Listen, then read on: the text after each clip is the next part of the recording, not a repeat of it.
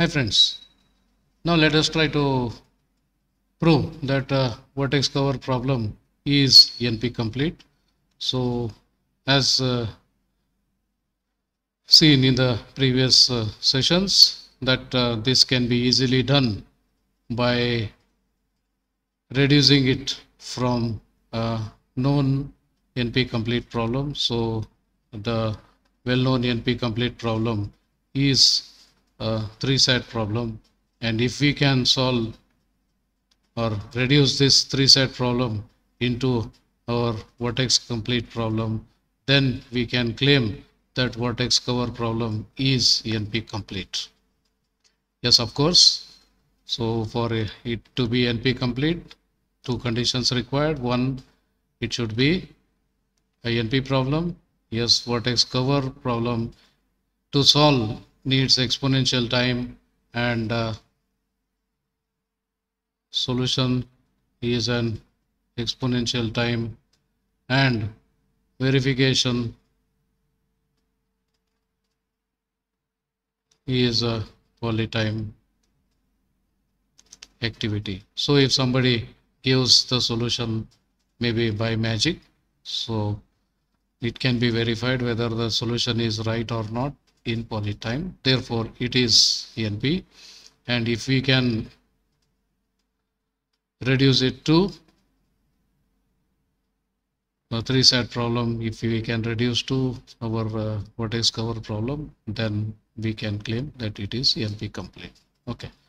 So let's take one example of three-side problem. So it is x1 bar or x2 or x3 bar and x1 or x2 bar or x3 and x1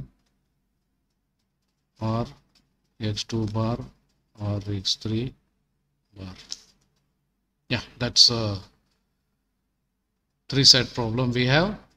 And for solving this, we need to do two things. One, we need to create an edge map, that is x1, x1 bar, x2, x2 bar, and x3, x3 bar. So one for each literal. And then we need something called one for each clause. So we get x1 bar, x2, x3 bar, x1, x2 bar, x3, x1, x2 bar, x3 bar. So what is required for every clause? If one is available, that is sufficient. Therefore, we make sure that only one to be used. So that makes one for every clause we get a triangle. Done. And then we connect from the literals to these clause triangles. So x1 bar, that is x2, this is x3 bar, then we have x1, then we have x2 bar, then we need x3, so that's x3, then this is x1, this we need x2 bar, then that's x3 bar. Done. So we are looking for, we are trying to find the minimum number of vertices to be selected so that each of these edges is covered. So that's the aim of that. So the aim is find minimum number of vertices, so that make the graph shown created here fully connected. I'm sorry, fully covered. Okay. So this line is used just to make sure that x1 or x1 bar, only one of them should be selected, not both, because you cannot make x1 high and x1 low simultaneously. Therefore, one of them should be selected, x2 or x2 bar should be selected, x3 or x3 bar should be selected. So one of the three should be selected. Okay. And then from this, to make sure that all the three edges here are connected, two of the two of the nodes in the triangle need to be selected. So if you want to make this to be covered, totally covered, then this edge, this vertex will cover these two edges and this vertex will cover these two edges. So to make sure that all three edges are covered, two vertices are sufficient. Therefore, we can select any of the two vertices so that it can cover these things. Okay, what can we do? So if I select x1, so if I select x1,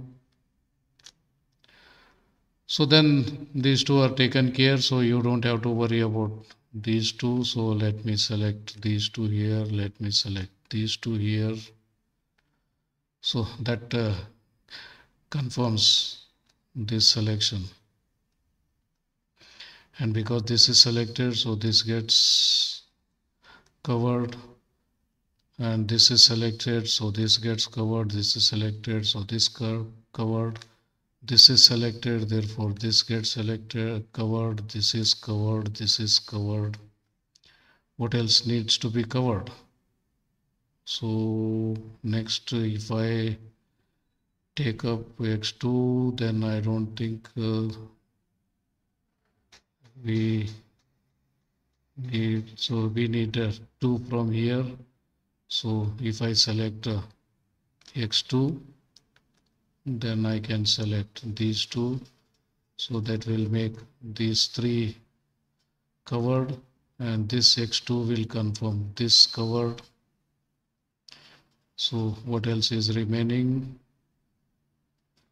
So this is covered, this is used, therefore this is covered, this is used, so this is covered, this is used, this is covered, this is used, this is covered, this is used, this is covered, this is used, this is covered, this is covered. So this covered, this from here this is covered, this needs to, this is okay covered. So this covered, this is covered, from here this is covered, this is covered. So if you look at it, I think everything got covered. So from here, if you look now one by one from place, if you look at from here, this is covered, this is covered, this is covered. From here, this is covered, from here, this is covered, from here, this one is covered, this one is covered, this is covered because of this is covered because of this, and this is covered, this is covered. So from this side, if you look at, this is covered, this is covered, this is covered, this is covered, this one covered, this one covered, this one covered, this one is covered, this one is covered. So only this needs to be covered. So for covering this one, we need to select no any, because all other things are covered. You are free to select either x3 or x3 bar. Okay, let me select x3 bar, and because of that this gets covered. So what did I select? We selected x1 equal to true, x2 equal to true, and x3 equal to false. That is x3 bar was selected. So with these selections, we can see that all the edges are covered. So we say that this problem is verified, that it is with x1, x2 equal to 1, x3 equal to 0. It has got a complete vertex cover. So will that solve this problem? Let's check it. X1 is equal to 1, so this is 0. X2 is equal to 1, so we have a 1 here.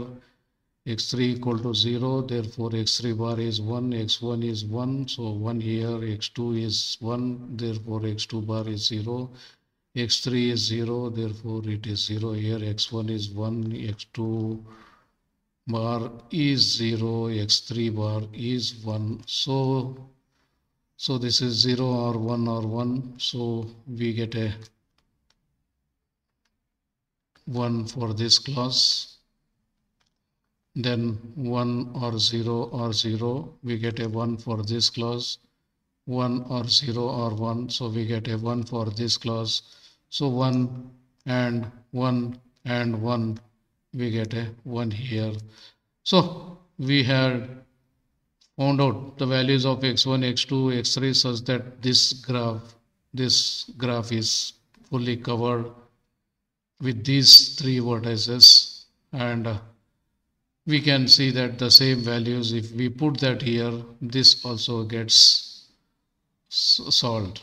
So this is also verified for this value. So what we did was we converted this into this, and for that we needed a polytime, and somehow found this solution.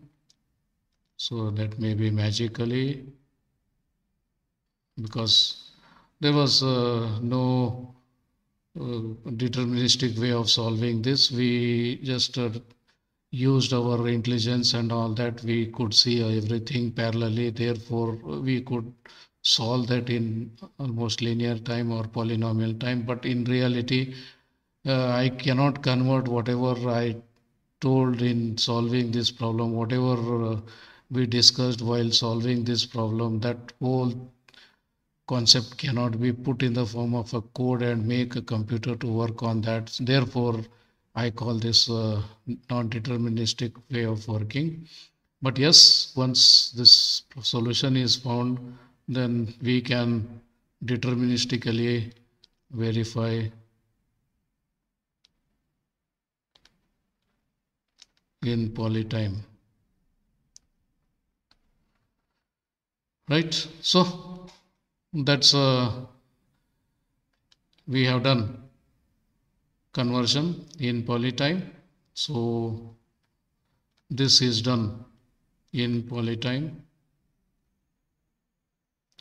and the result of this, if substituted here, this also giving same result. So if this says yes, this is also saying yes. So you can select any other combination for which this is no. So for example, if you make x1 equal to 0, say if x1 is 0, x2 is 1, x3 is 0, as it is if you look at it. So instead of this, if you make x1 equal to 0, then x1 bar will be 1, x1 bar, what is it, here. If you make x1 equal to 0, then this whole thing fails, therefore the output will be 0. So if I make x1 equal to 0, then instead of selecting this, if I had selected this, then the whole thing would have changed, and this was not required. So we need to use these two, and that way some will remain uncovered, and this fails to provide a total vertex cover. So this says that x1 0, x2 1, x3 0 will not give vertex cover. So it says the answer is no. So there is no vertex cover with this inputs. So the same thing this is also saying with x1 0, x2 1, x3 0. This is also fails. So what is it trying to say is all the instances of this, whatever results it gives, an equivalent instance here will also give same yes or no answers. Therefore, we claim that three-set problem is reduced to vertex cover problem, and that is done in polynomial time. So we can finally conclude that three-set problem is reduced to vertex cover problem in polytime, and all instances of VC problem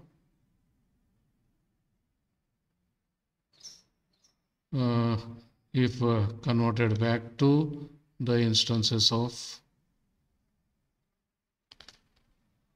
three-set problem, then the verification of this is same as verification of this. So if this, for any instance, if it is true, for that equivalent instance, this also will be true. And for any instance, if it is false, then its equivalent instance here is also false. Therefore, we claim that the vertex cover problem is NP complete.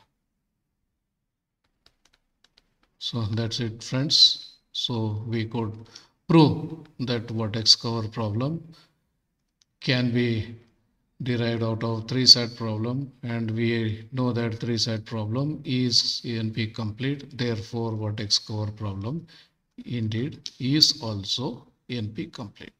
So many more similar problems to follow in the coming sessions. So keep watching. Thank you.